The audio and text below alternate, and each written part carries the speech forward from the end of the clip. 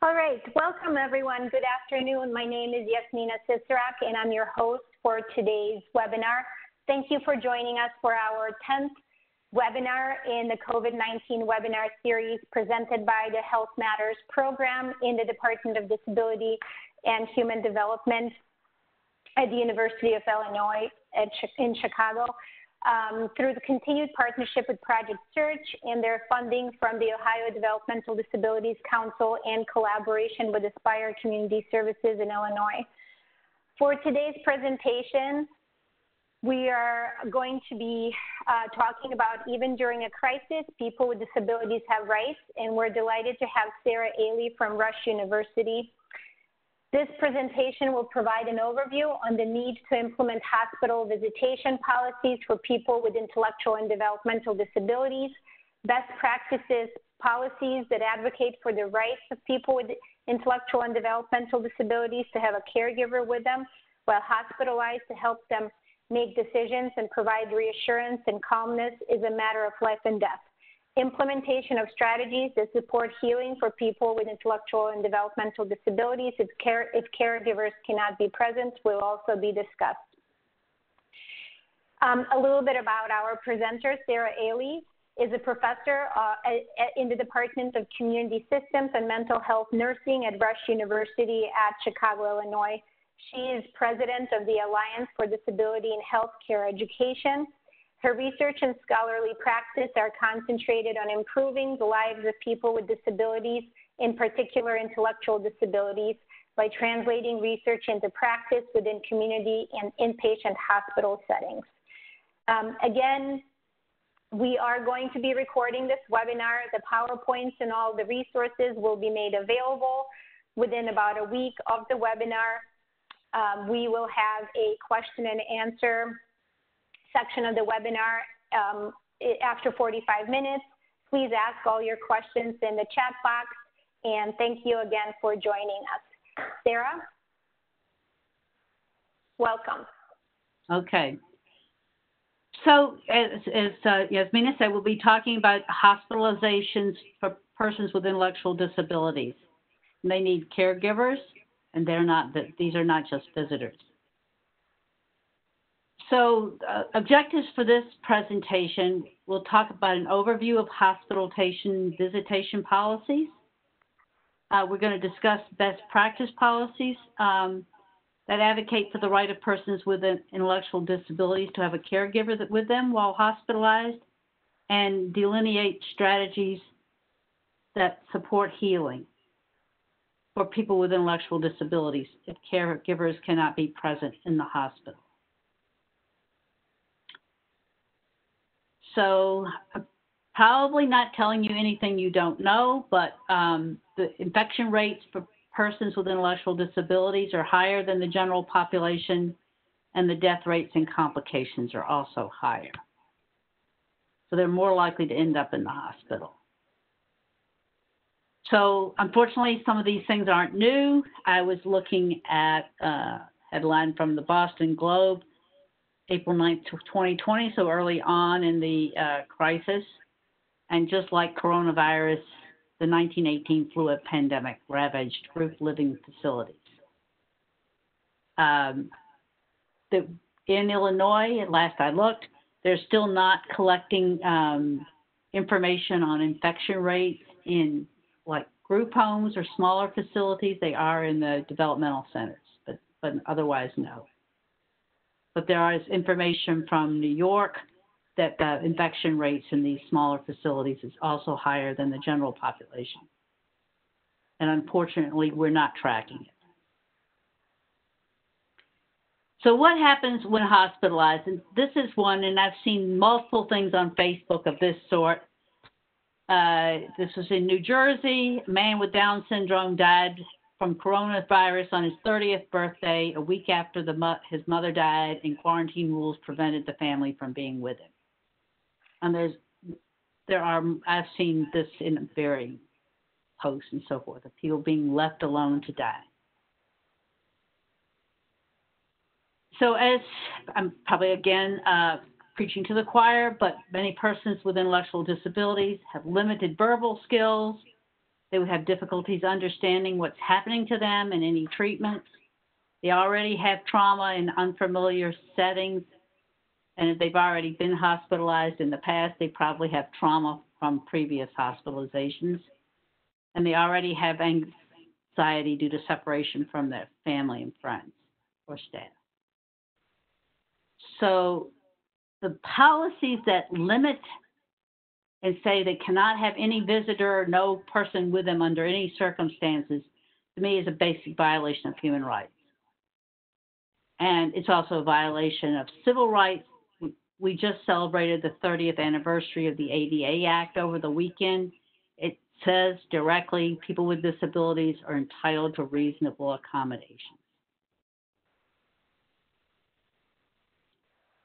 So not only it's a reasonable accommodations and we need it for the person, but if you don't have the person, a caregiver or the support person there, the caregivers, the healthcare professionals may not have vital information that they need, and certainly trauma and anxiety complicate care, make everything more difficult.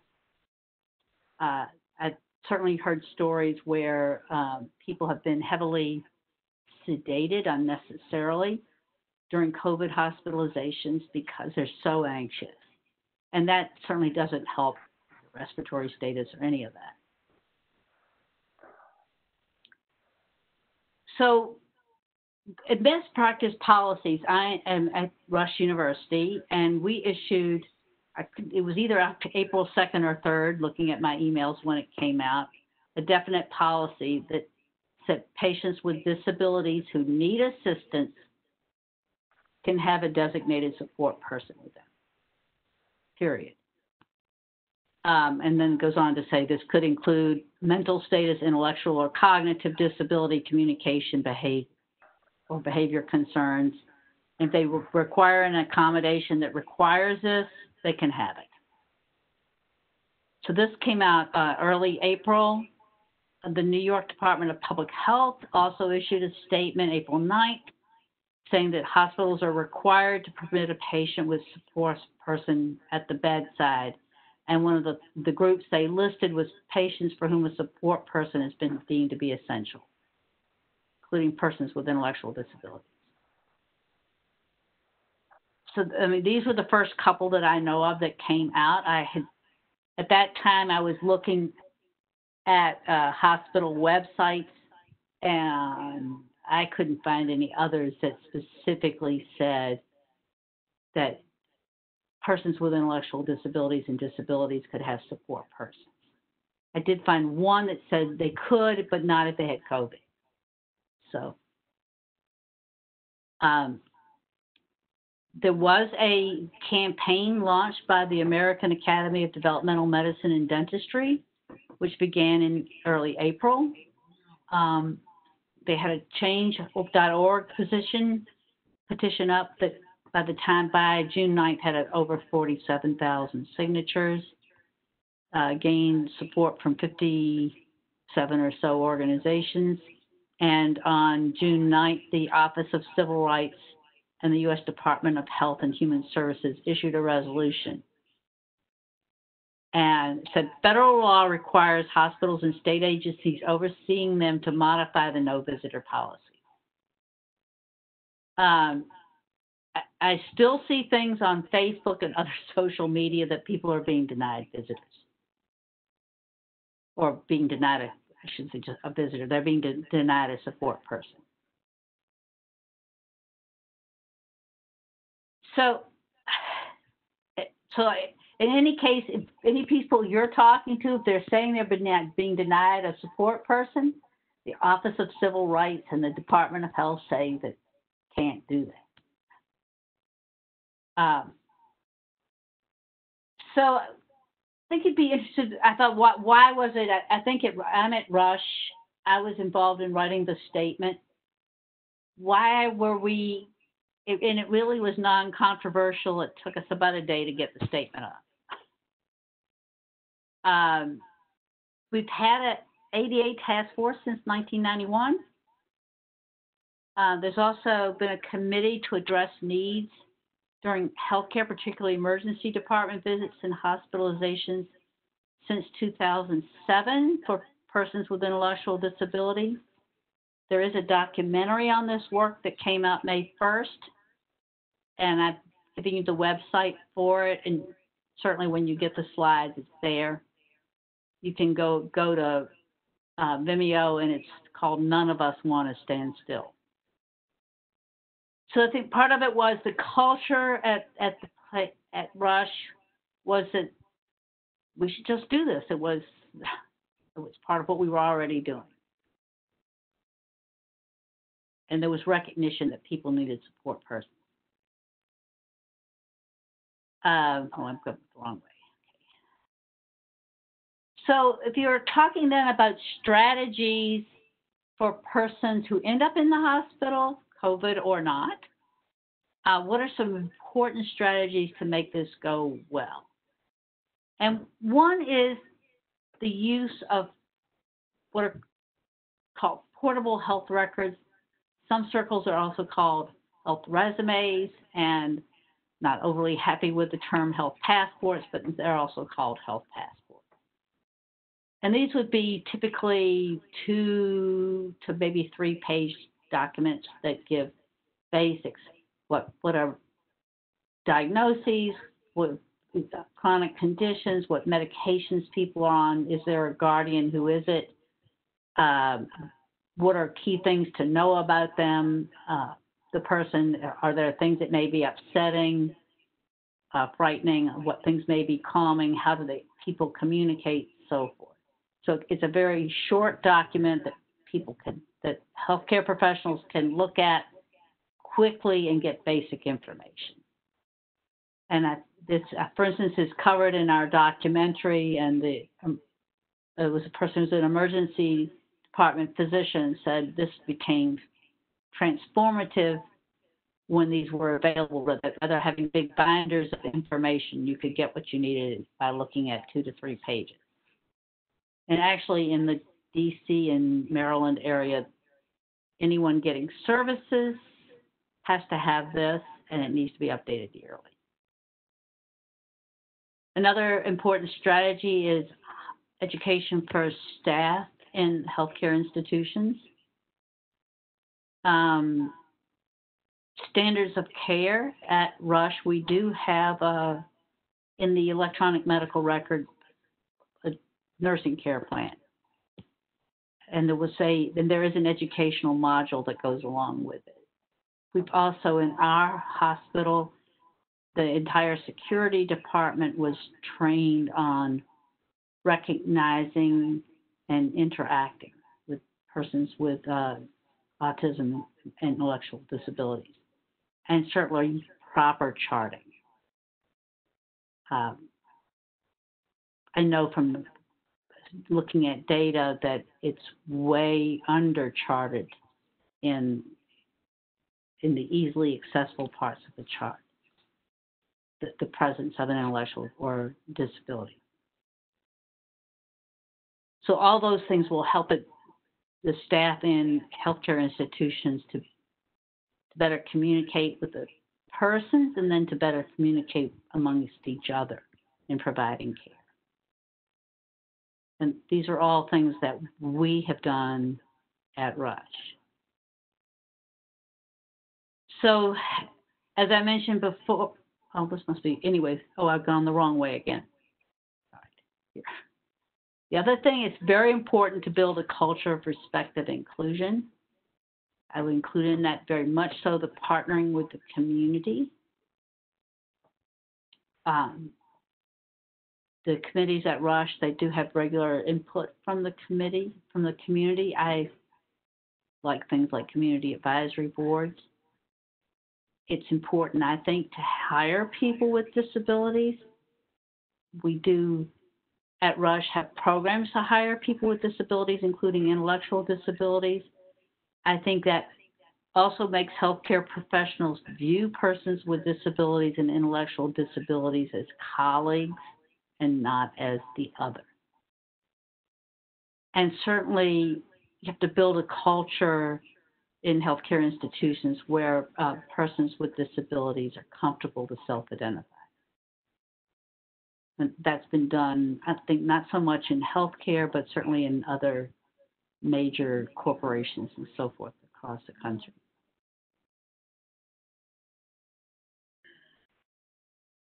Maybe briefer than I thought, but these kinds of programs are better costs.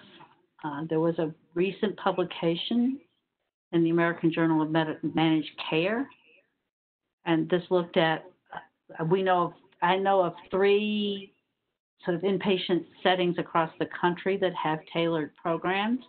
One would be at Rush, Georgetown, and Washington, D.C. was another, and Dignity Health in California.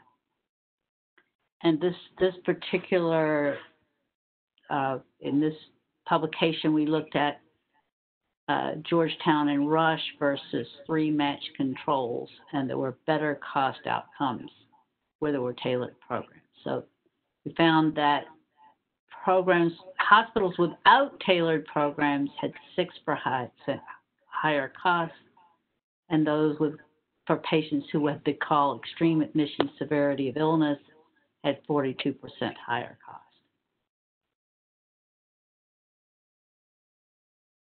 I don't think that's the major issue, but in case. So those are the things I had to say. I really thought this would be mostly discussion. How can we get this to happen? So I didn't take up 45 minutes. Sure. Sarah, what are the next steps at Rush? And feel free to ask any questions, and I will ask of Sarah. So next steps, I have talked to, I actually haven't, I don't work on the inpatient side, and I've only been over there a couple of times since March 13th. But I've talked to students who are working on the units, and they said, oh yeah, there were, person was there who had intellectual disabilities and a family member was there with me. It happened. I actually would like to pull the data on persons with intellectual disabilities hospitalized with COVID to get that data. We're now in July. I might be able to get March, April, May at this point. So it's probably a little early to see what the outcomes were. We do know there that our general outcomes have been, way I heard it, our general outcomes was we had a death rate similar to the country, but that we had a higher acuity rate in general because we've taken in patients from other institutions with COVID, partly because of the availability of ICU beds and ECMO and so forth. Next steps, I'm currently working with both nursing and occupational therapy students, along with faculty member in occupational therapy, to work on improved documentation as people come in, so that there's improved communication to units if people come in through the emergency department up to the units, and then also this may lead to better reimbursement. We're continuing, we did a whole project with the security department. What I got was that things improved for a while and, not as improved as it was in the initial period. Sure, there's been turnover and so forth. We probably need to renew that training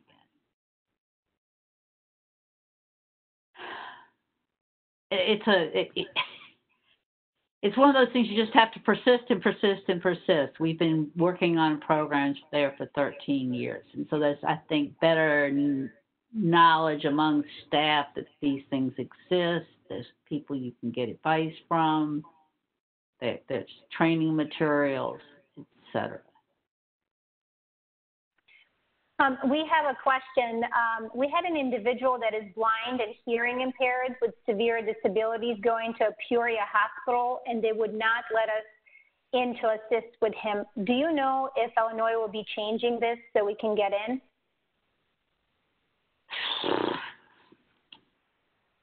I don't. But there are the statements from the Office of Civil Rights and the Federal Department of Human Services that hospitals should not be doing this. So you might call the Office of Civil Rights or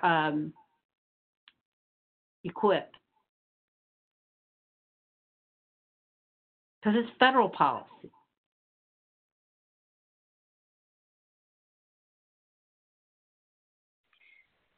Certainly, kind of in the contact information.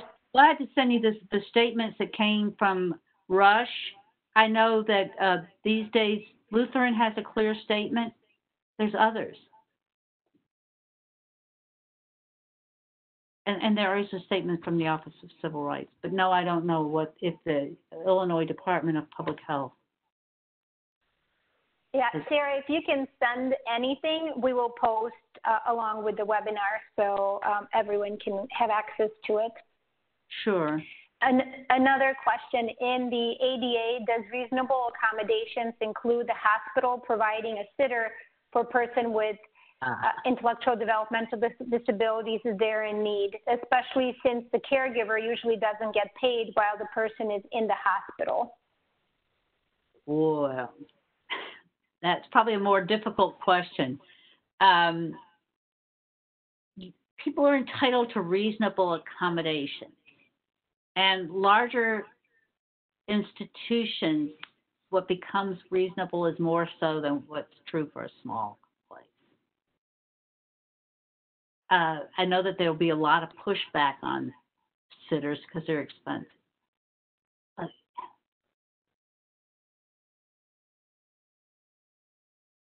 again, I'd probably say you might want to contact someone like Equip for Equality, right? I'm getting like that. If the person really needs it, they need it. And that hospital should be giving you like I would put it in that language, this is a reasonable accommodation.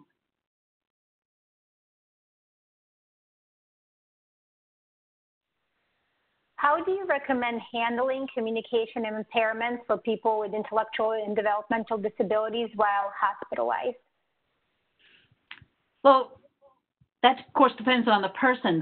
The nursing care plan that we have in the electronic medical record gives some directions on how to assess what's the level of receptive communication and expressive communication.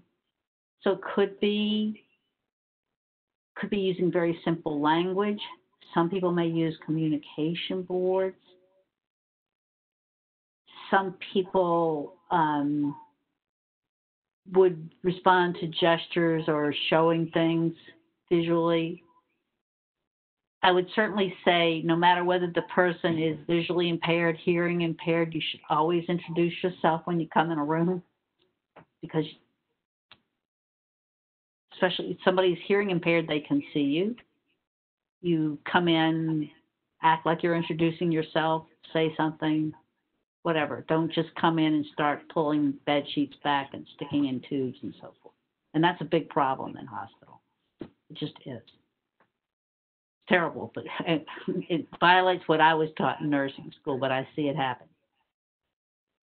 I know we have a group called Neurodiversity Allies. It's a student volunteer group at Rush, and they'll complain that the attending physician comes in with 4 or 5 residents and students behind them, and all of a sudden, the person's becoming very anxious. They're just not used to that many people coming in, staring at them and pulling sheets and whatever.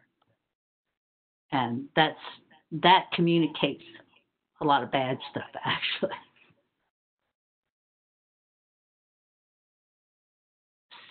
But of course, it is an individual assessment how the person communicates. But in general, there are things like culture of respect.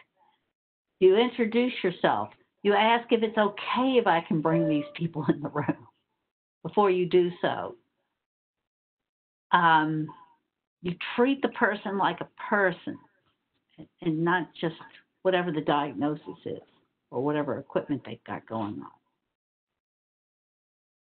And that's probably one of the hardest things, is to build that culture. Does that make sense?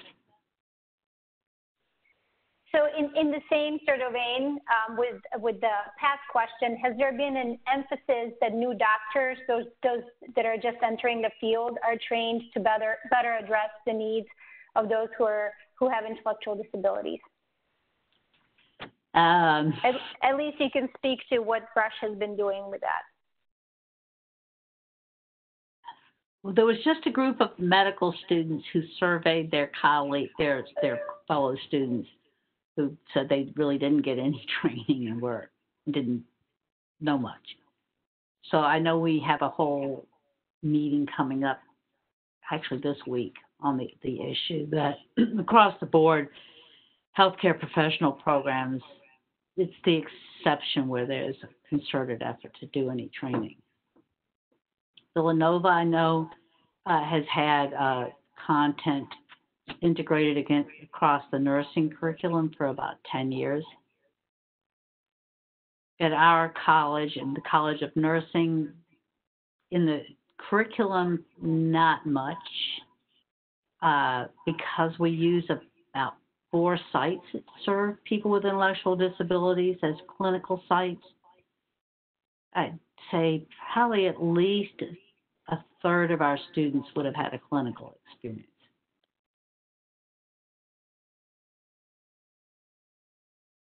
And for those of you who might be in community-based agencies, clinical sites are so hard to get right now in the middle of COVID. And of course, it's not necessarily a time you want students to be coming in, but that people are looking for sites. We are, I'm working with some faculty there to look at having interprofessional groups of students do telehealth visits, and that would be in community-based agencies also. If you were to go to an ER with a person with intellectual and developmental disability, besides calling your primary MD first, what should you say to inform the ER staff right away? I would let them know right away that the person has an intellectual disability. And if there are particular issues in regard to communication and things that might be frightening to the person, tell them right away. And of course, you really should have the basic health information with you. What are the medications? What conditions somebody already may have? Do they have diabetes, high blood pressure, whatever, those things? What are the meds? Any allergies? Those are also important in an immediate situation. So I gave a link to health. It's called a health resume. There are attempts to get recommended by Department of Human Services in Illinois, but it's a 2-page document that is fillable, and you can put that kind of information in. And there are other ones around. But people, you know, it is true that going in with a big binder from an agency is almost useless. They don't have the time to look through it. They want to know that information up front.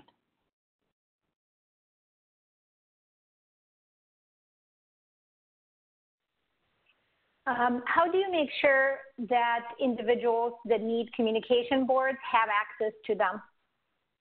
Again, accommodation issue. Hopefully the institution would have some available, or you can bring in one from home. But if somebody needs a communication board, just like they need a sign language interpreter or they need a Spanish interpreter, they should be able to use it.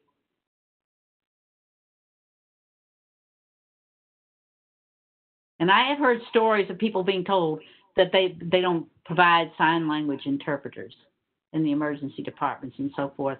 That is against also federal policy.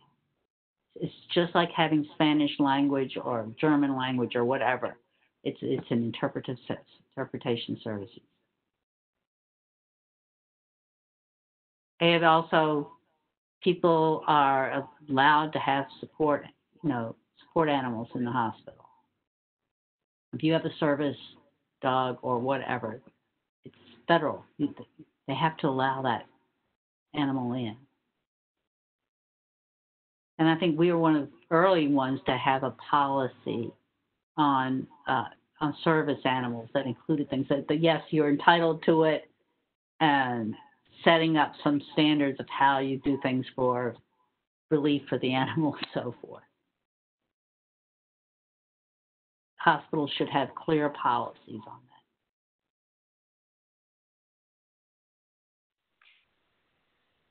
that. Can you comment about LEND programs for training of healthcare professionals?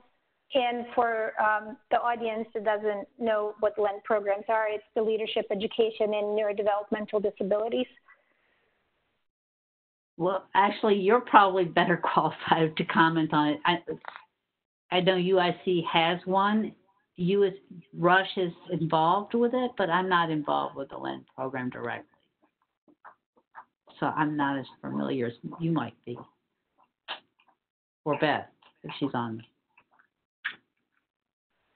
I'm checking with Beth for her to say something about LEND programs at UIC.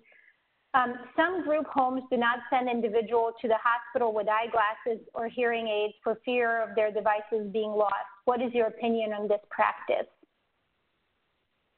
I get why you wouldn't, because I would, that happens, not just to people with intellectual disabilities.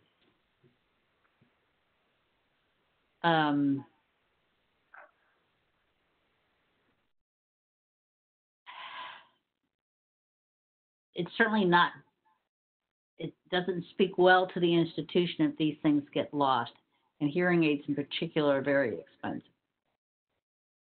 So, I mean, I get why people would do it in order to protect their clients from losing these devices. Obviously it's better to have a hearing aid.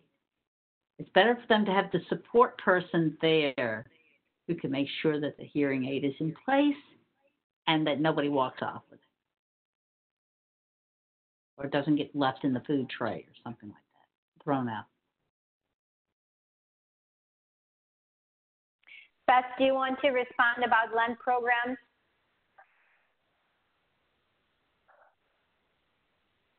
I'll unmute you. Okay. Am I unmuted? Yes. You want to just say hi, introduce yourself? Hi, I'm Beth Marks. I work with Yasmina in the HealthMatters program. Welcome, everyone. There are 52 LEND programs in 44 of the states across the U.S. Many times the LEND programs are connected with the Centers on Excellence, what are called USTEC, University Centers on Excellence for Developmental Disabilities, but not all universities have a LEND and a USTEC, but many do. In terms of training, over the years, we still do train healthcare professionals. What used to take place in the old university-affiliated program, which started out of the Kennedy era of back in 1963, they were typically connected with children's hospitals. They're not necessarily, a lot of the LEND, as things have evolved over the decades, they're not so what I would say medical model approach. They're more LEND that are providing training around advocacy and legal issues, which is a good thing. So it depends on the particular, I'm not sure which state you're in regards to the question about the LEND, but it depends on your particular LEND and what their core disciplines are. So I think many of the LENDs have at a minimum a core discipline of medicine, but the LENDs have really broadened out beyond what used to be sort of the interdisciplinary team of the healthcare and specifically the hospital approach.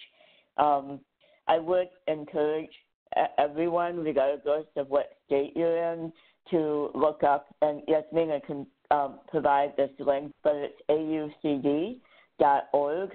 That would be Apple University Cat and Dog.org. And when you get to that home page, you will see in the upper left corner, you'll see 3 different divisions of youth sex, LENS, and the IDD RC, which are the research arms. But it's they have a really nice map of all the youth sex across the states and territories and the LENS program. And it's really worthwhile as community organizations or anyone who's interested in training to connect with either your youth sex and or your LENS to see what's happening, and in particular to see in regard to the training question what your particular training needs, because they are federally funded.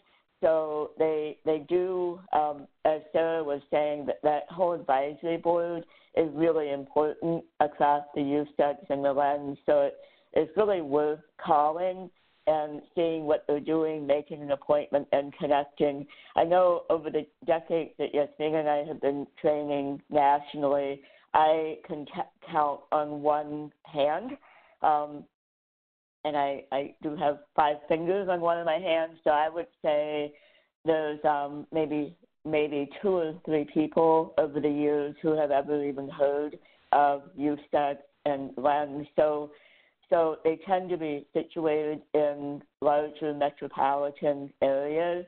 So getting out to more of the suburbs and the rural areas, I think we could really do a much better job to make sure that everyone is benefiting from the LENS training and the advocacy work that's happening across the youth sex.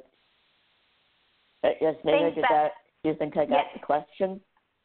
Do you have to be a student to participate in LENS training? You know, they've changed that over the years too, and it goes back to your LENS. I know at UIC, one of the things that we, at UIC, University of Illinois at Chicago, we were sort of late in becoming a youth STAG. So our youth STAG and then our subsequent LENS program, which was funded not until 2008, we were, unlike a lot of other youth STAGs that were much more hospital, children specific, our youth STAG really started out as very community oriented and very much advocacy oriented. And so for our LENS, no, we do accept people who on the advocacy side. Really good question in regards to being a healthcare professional. Can you get LENS training? I know certainly families and individuals with IDD, you do not have to be a student to apply, but I am not sure about being a healthcare professional, and I'm happy to follow up on that question if you want to contact me off the call. I'm happy to ask that question and get an answer because it's really a good question. Actually, if you can clarify whether you mean specifically a healthcare professional, I'd love to know that too.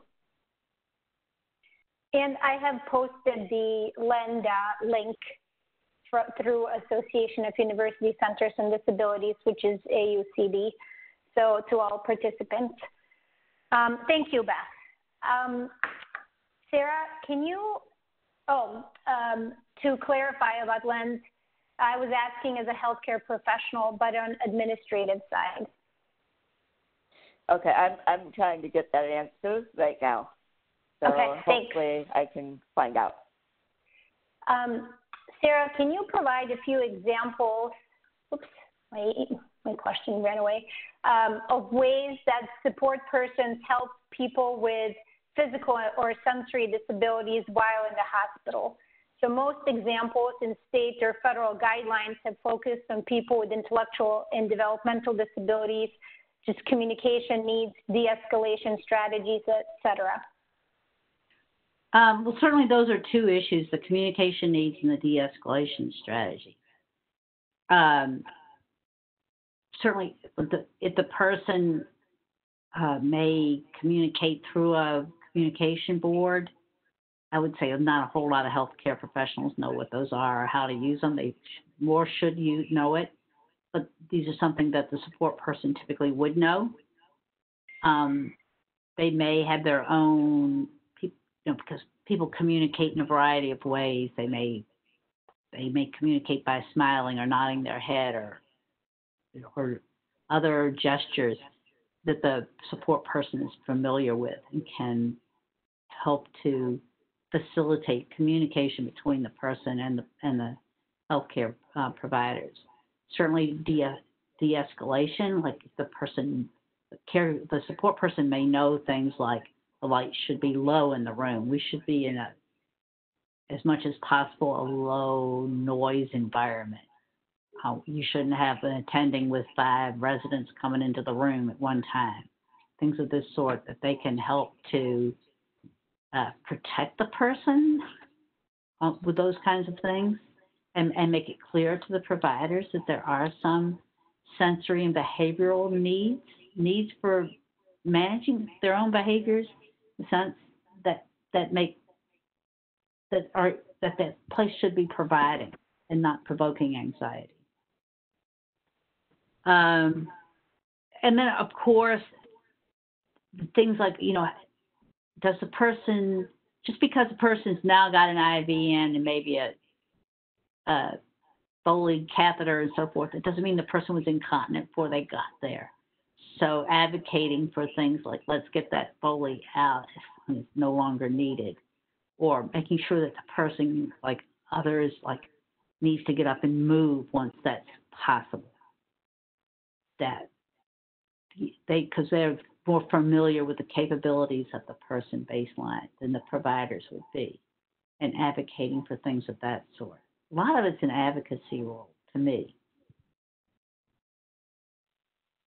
They're the ones who know the person best, and these are things that the person probably can do once you get through a certain phase of treatment. Yes, they should be up and moving.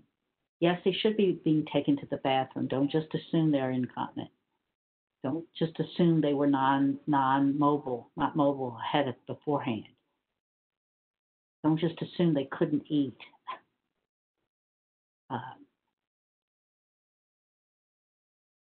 They may have been on a soft diet, but don't assume they now need a G-tube just because you think they did. I mean, these things go on all the time where healthcare providers often assume a lower functionality than actually exists.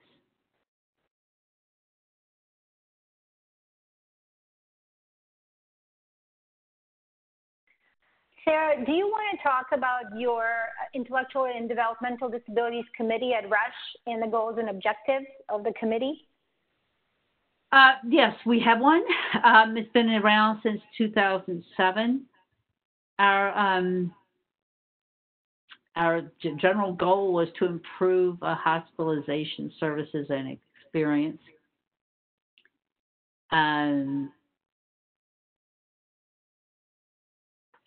Early period was we did a sort of a needs assessment. We did a survey among staff what they thought their needs were, and we did surveys out in the community about their experiences. So things like that staff said at that time, some of their key issues were they didn't know how to assess pain very well, for instance. That communication was a big issue. They were not comfortable with things like addressing sensory needs and behaviors.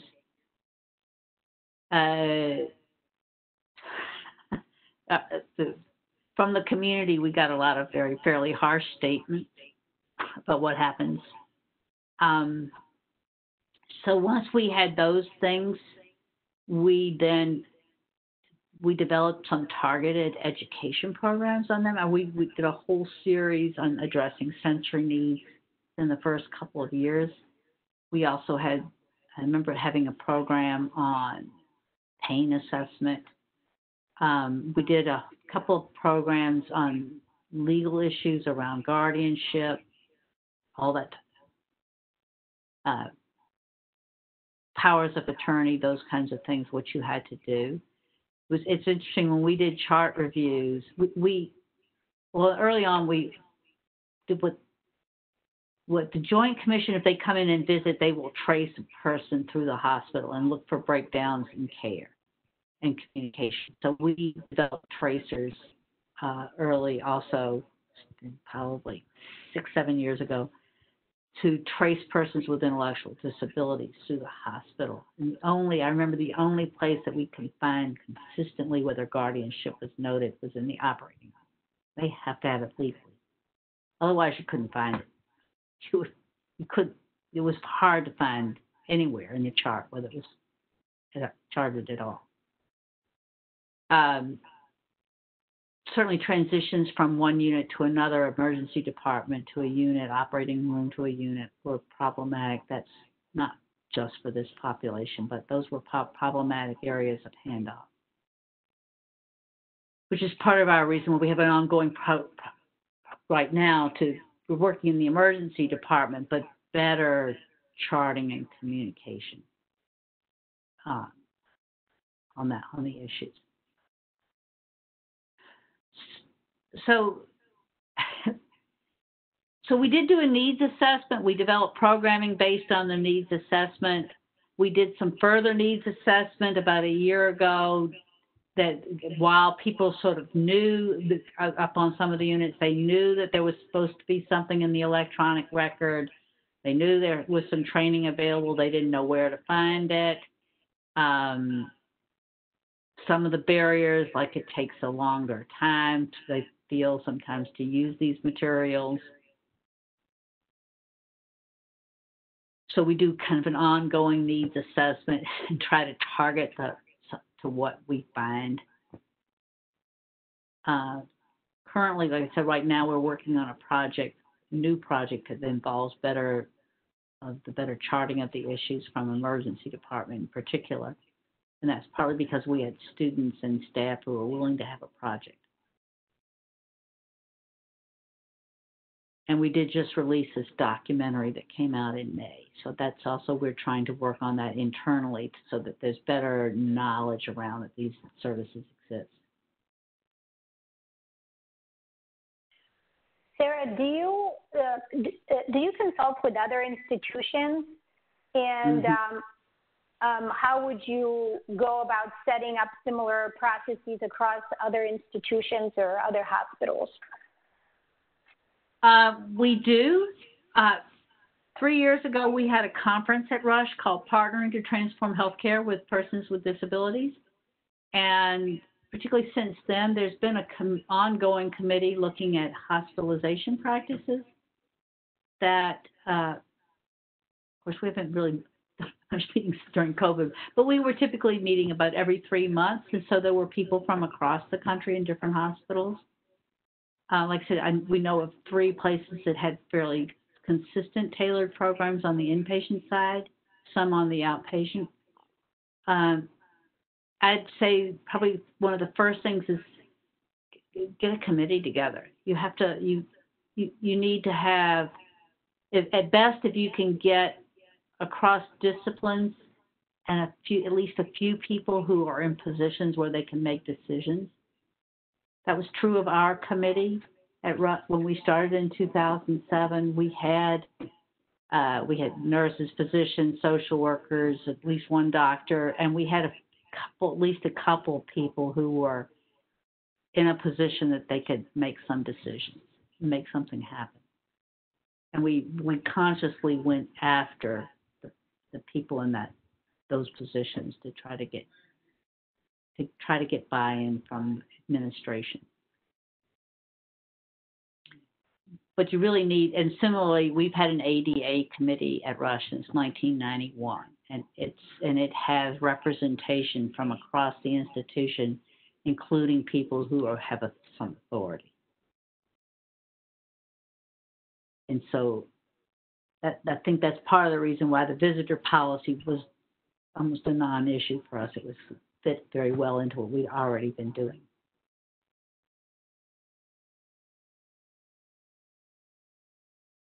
How is Rush working with community organizations in terms of bringing people into the hospital and then returning them to group homes? Is there any coordination?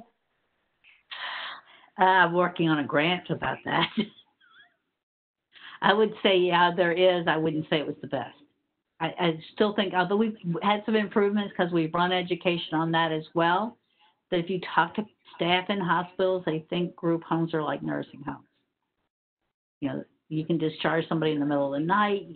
There's somebody there who understands all the gibberish you might write on a discharge plan and so forth. They don't understand what the environment is that people are going to. And that's something, too, that when talking with people in the community, they complain that the healthcare providers don't know their community in the sense they don't understand the kinds of settings they live in. They don't understand how much difficult it is to get transportation services, all these things. They don't know where people are being discharged to, or if they're getting out of patient care, place where they live. We are working on a grant about that right now. It sounds like a lot of things haven't changed since 2007. Yeah, some things have changed and other things haven't. It's true. It's true. We did get better cuts, but we got enough to do that. And that's helped us with internal buy-in.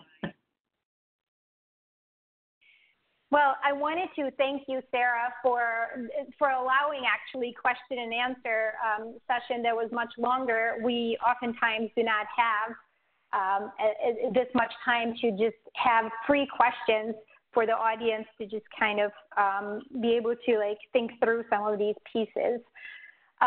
If you have any other questions for Sarah or Beth, please put them in the chat box.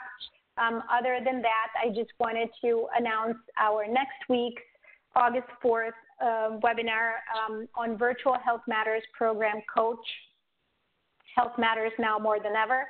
I'm very excited about this because I will be actually presenting instead of hosting, so bear with me next week. And we will be talking about how we took one of our evidence-based health promotion programs and are transferring it into a virtual sort of programming. We are working with a couple of community organizations, and one of the organizations, Aspire, who is also a partner in these webinars, Kristen Kroc, will be co-presenting with me. She will be talking about lessons learned, how it's going in sort of two formats on how they approach this virtual coaching for health promotion within the homes, within the group homes or community homes. So I've posted the registration link if you have interest to attend next week. Again, thank you again, Sarah, and thank you for attending today. We will stick around for a few more minutes to see if there are any other questions. Other than that, we have recorded the webinar. We will provide everything, including I was getting some PDFs and some other resources throughout the webinar, so I will compile them and we will post them under resources on our YouTube channel. So you'll be able to access everything that Sarah has talked about and some of the presenters. Thank you again, and Sarah, let's just stick around for a couple of minutes and see if there are any other questions. And have a great rest of the day.